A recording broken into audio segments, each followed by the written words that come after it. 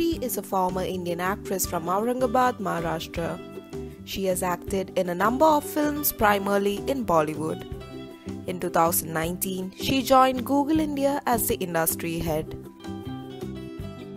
While visiting her mother in Mumbai, she came in contact with director Saeed Akhtar Mirza, who offered her the role of the female protagonist in his 1995 film Naseem, a Bollywood film based on the Babri Masjid demolition.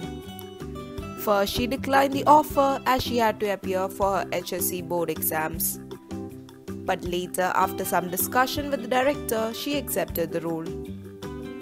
Mahesh Bhatt was impressed by her performance and offered her the lead role in his next 1996 film Papa Kehte Hai. Though the film was not a critical or commercial success, her acting received generally positive reviews. She was later seen in films like Betabi, Hogi Pyar Ki Jeet and Badal. She moved to television, appearing in serials Daular Bahu and Karisma The Miracles of Destiny, where she played the daughter of Karisma Kapoor. She married an NRI named Aditya Dhillon on 28 December 2003 in Aurangabad. They had a son in 2011. She later moved to New York with her husband and got an MBA in marketing and finance.